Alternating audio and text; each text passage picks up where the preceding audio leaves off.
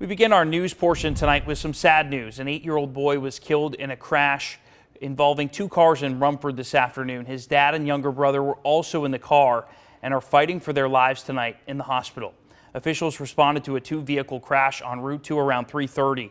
First responders say a man who was driving an SUV by himself and a man and his two boys inside a hatchback collided head-on. All four were taken to Rumford Hospital. The dad and his other son were later taken to hospitals in Portland and Lewiston. Despite life-saving efforts on scene and at the hospital, the 8-year-old boy died from his injuries. Route 2 was shut down for hours while the crash was investigated. Officials believe alcohol is a factor.